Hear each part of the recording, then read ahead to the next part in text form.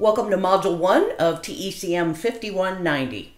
This lecture introduces some foundational concepts in the course. So first, I'll present you with some evidence that writing style is important for your future professional success as a technical communicator. Second, I'll explore standards in organizations, especially as they relate to written communication. And I'll end by defining the terms we're going to use: style, voice, and tone. Let's get going.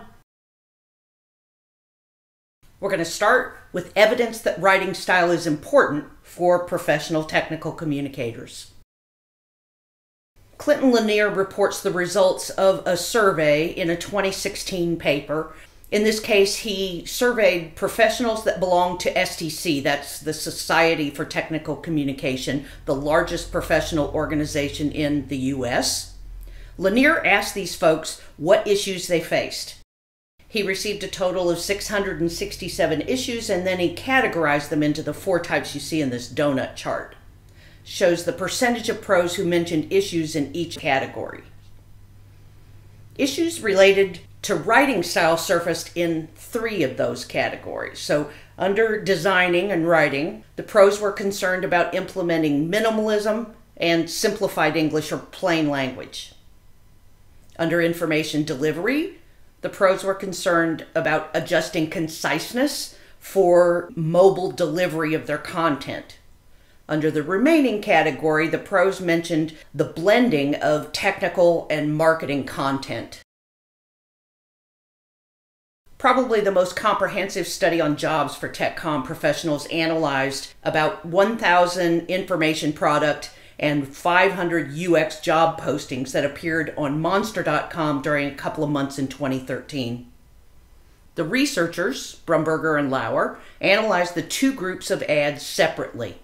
Of the 1,000 information product job ads, around half were categorized as traditional tech writing or editing.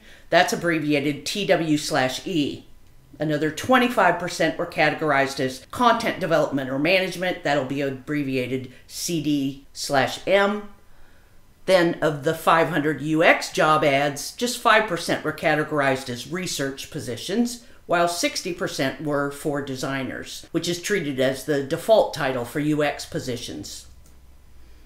Although these results are getting a little old, I think they're still instructive from my regular review of job ads. I've made copies of the 2 studies where the data comes from, available to you under the To Learn More section of the instructional materials for Module 1 on Canvas. This table highlights some of the findings that seem most relevant to our TechCom students here at UNT.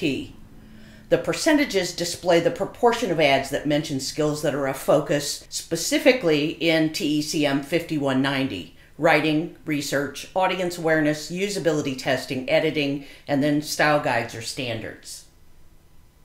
In short, I would say expertise in writing style and the ability to determine the best style for different audiences are both fundamental to the success of every TechCom professional. In part 2 of the lecture, we'll explore what it means for a company to standardize communication. Let's begin with a definition for a standard.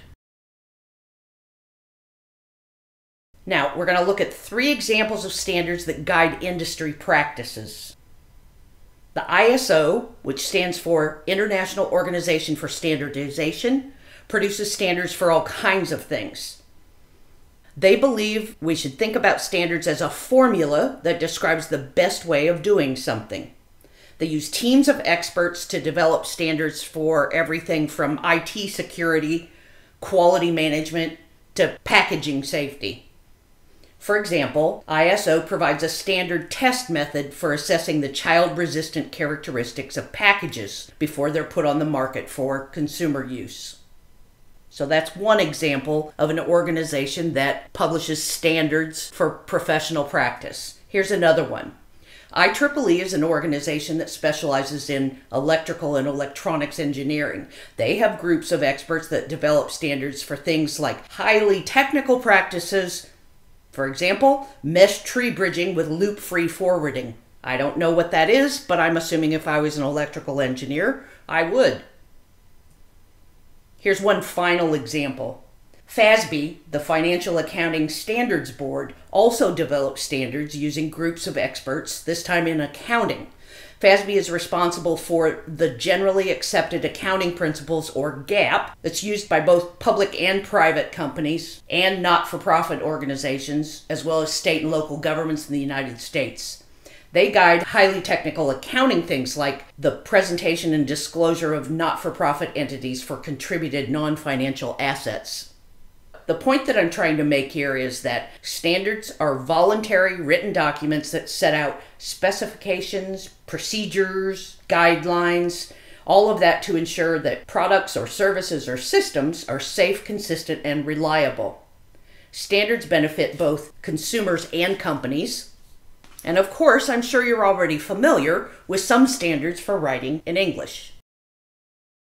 Contrary to what some people might think, the standards that appear in a guide like the AP Style Book or the Chicago Manual of Style were not handed down from the gods. This quote in the Chicago Manual of Style makes that clear. Instead, writing style guides are established by the people involved in creating, producing, and distributing content. If you've taken tech editing at UNT, you should already be familiar with at least the idea that there are a multitude of guides for different types of content in different situations.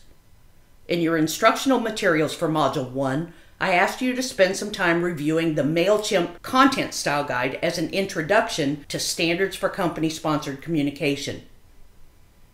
You're going to start comparing a couple of additional guides this week for an assignment that's due in Module 2. Large companies typically have several interrelated guides to standardize official communication between their employees and their external stakeholders. For example, UNT produces something called an identity guide, which says, I'm quoting, "The key to growing our reputation is consistency.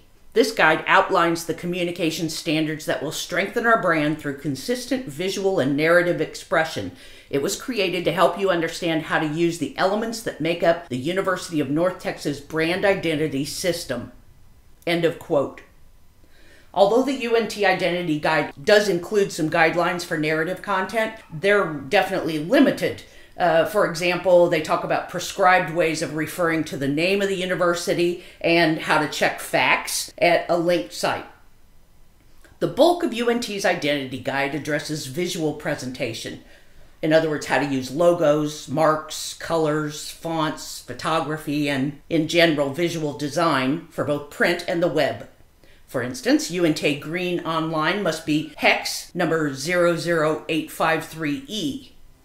The bottom line is that UNT develops standards for the way its employees present the university. They do this to consistently influence the way the organization portrays itself and the way it's ultimately perceived by the audience of those communications. Unfortunately, there is no standard terminology for the different types of standards that are used for communication. Liz Moorhead, a content strategist, used a graphic similar to the one I'm showing on this slide to display the relationship, the different standards types. A content guide, she says, documents standards for text or copy. A visual guide documents standards for visual design. And a brand guide is a combination of both of these. She calls all three types of standards style guides. For TECM 5190, we'll consider a brand guide as a standard that incorporates everything from other guides, whether they're labeled style or voice or content or design or something else. Here's a table comparing the way your three assigned sources for Module 1 use the terms style, voice, and tone. I know, the lack of standard terminology can be frustrating, especially in the beginning. The way Pope and MailChimp talk about a style, voice, and tone is pretty similar. For TECM 5190, we're going to mostly follow them. I promise you clear definitions at the end of the lecture. For now, I want to consider what it means to follow a communication standard by using examples from a couple of guides you may already be familiar with. When you heard the term style guide, you might have thought back to the writing style guide required by your English teachers. That would probably mean the MLA. The MLA handbook is produced by a professional body made up of language teachers and used in academic contexts by students and a few publishers of academic content like research journals for those language teachers. Because these are typically the first guides people hear about, many assume they contain all of the quote-unquote correct rules for writing in English. In fact, guides like the MLA handbook have a very narrow audience, all writing about non-technical content. Probably the most comprehensive style guide in the U.S., the Chicago Manual of Style, goes all the way back to 1891, when the University of Chicago Press opened. It's now in its 17th edition. Shorthand CMOS has more than 1,000 pages in print, more than 2,000 hyperlinked paragraphs online. It's become the authoritative reference work for authors, editors, proofreaders, indexers, copywriters, designers, and publishers. But CMOS has little to do with creating a brand. But it's almost universally used for traditional publishing of books, at least in the US. It's interesting to note, though, that CMOS doesn't set out the exact same standards found in the AP Style book, which is the Bible for journalists. Like CMOS, AP Style is for traditional publishers, not specific to an organization, so it's not about attempting to establish a brand. Because much of the content on the web is written by public relations professionals, much of their writing follows AP Style. Here's a specific and simple example of how style guides might differ that I borrowed from an e-zine called Word Counter. CMOS and AP have slightly different standards for using a serial comma. In CMOS, it's always used, so both example 1 and example 2 include a comma before and. But in AP, a serial comma is not used when the series is a simple one.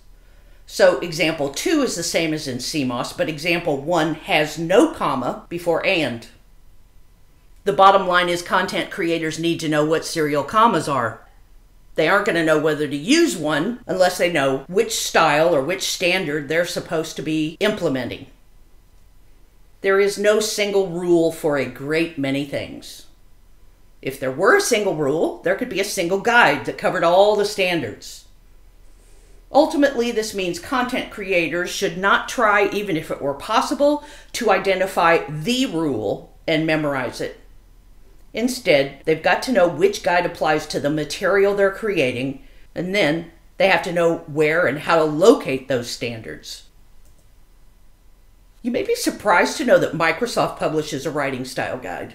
In fact, they produced one for more than 20 years. The current version is online only, but there were 4 prior editions in print. IBM also publishes a style guide. Of those we've discussed so far, these 2 guides are the most directly relevant to technical communicators, and they both attempt to create and maintain the brand of their organizations. Here's some additional examples of how standards differ. First, both CMOS and Microsoft's guide, we'll call it MWSG, allow authors to use well-known acronyms or other abbreviations without spelling them out the first time in certain cases. Those are the cases where the acronym is already considered equivalent to a word. The difference is CMOS refers to Webster's dictionary, and MWSG refers to American Heritage to determine which acronyms are on the list. In another comparison, CMOS includes an entire chapter on the use of quotations and dialogue, whereas MWSG includes just a few words about the use of pull quotes and nothing about quotations. On the other hand, MWSG includes an entire section on standards for writing for chatbots, while a search of CMOS finds no relevant content. Content creators have to know which guide applies to the material they're creating. If you're working on fiction, CMOS will include essential standards for your edits. If you're working on a chatbot, however, it'll be mostly worthless because it doesn't address the standards that are relevant to your content.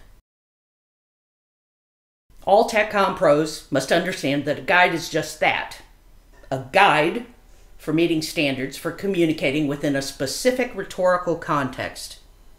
Other guides present styles for communicating in other contexts. Let me be as clear as possible here. There is no single correct choice. What's a standard for one audience and purpose is not going to be standard for a different audience and purpose. Wearing formal clothing to a job interview is a standard, but wearing the same clothes to go bowling is not. I asked you to view the MailChimp content style guide because it's often held up as the exemplar in the world of web content and UX writing. It has been incredibly successful in establishing a clear brand. They published the first version on GitHub in 2015 and made it available under a Creative Commons license to anybody who wanted to use it. Many web content developers have adapted it for use in their own organizations. When asked why MailChimp developed their guide, Aaron Cruz said, "It's more of a resource for people at the company who are in other disciplines and find themselves writing content for MailChimp. We don't staff every single team with a content strategist. Style or content guides are the primary tool for building consistency in the written content produced by non-traditional publishers, in other words, organizations like MailChimp or Microsoft or IBM." Now that we've thought a little more about standards for writing within non-traditional publishers of content, I'll provide you with some definitions in part 3 of the lecture. So these are the definitions I promised you a little earlier in the lecture. I've inserted some examples from MailChimp's content style guide. Style focuses on mechanical issues. A standard for style might deal with capitalization in URLs or email addresses. MailChimp wants those in all lowercase. The final column shows an example where the standard has been applied. Voice focuses on distinctive personality achieved through language. MailChimp's content style guide says they're plain spoken. They use plain language. The final column shows the wording of a legal statement about terms of use. In case you think that that isn't plain language, let me show you the counterexample MailChimp provides from their legal writers. Finally, tone focuses on distinctive personality adjusted for rhetorical situation. MailChimp wants employees to think about new or frustrated users when determining how much information to provide. The last column suggests that a chunk of information could be deleted from a user guide and replaced with a link to additional information. So you may be surprised to figure out we're actually not going to talk that much about style in TECM 5190. It's a primary topic in TECM 5195 on tech editing. But please keep in mind we're going to be focusing in detail on voice and tone for the rest of the course. It's okay if you don't feel confident about the differences between these yet. You're going to get lots of practice and feedback in the coming weeks.